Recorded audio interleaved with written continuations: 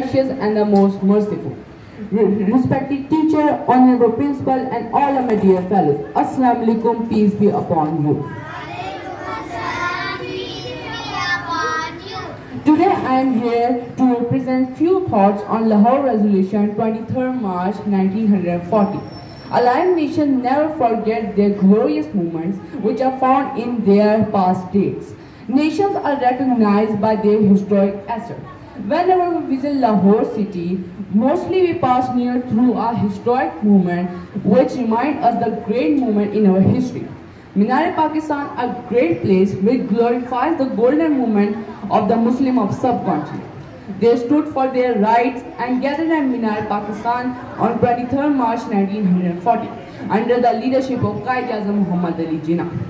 This day reminds us the sacrifice of the Muslim for the formation of Pakistan. Jinab Fatima Jigre Rasool ke aage, Shaheed ho ke diya maओं को सुरखरू तुमने. जिनाब ज़ैनब गवाही देती हैं, शहीद और रखी है बहनों की आबरू तुमने. वतन की बेटियां माए सलाम कहती हैं. And then the green and white flag flapped on the blue horizon. The soil turned from brown to red, and then the seed, the freedom, was sown by the great people who left their homes, their baggage in their native homes, left their childhood memories in those streets, and departed the Pakistan.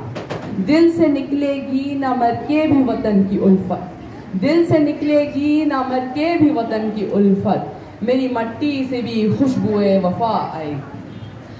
23rd March remind all of us how did our forefathers collected their strength and demonstrated magnificent unity to gain a separate homeland. This day gives us a lesson that in united effort the success becomes the faith. At the end, I just want to say that we are passing through a very hard time. It is a time to be united and make a collective effort and achieve our goal as a nation. मेरे मौला मेरी धरती को सलामत रखना, मेरे मौला मेरी धरती को सलामत रखना, लालो याकूत सी मट्टी को सलामत रखना. मेरी धड़कन मेरी पहचान मेरी असबात वजूद, मेरे मौला मेरी बस्ती को सलामत रखना. Thank you.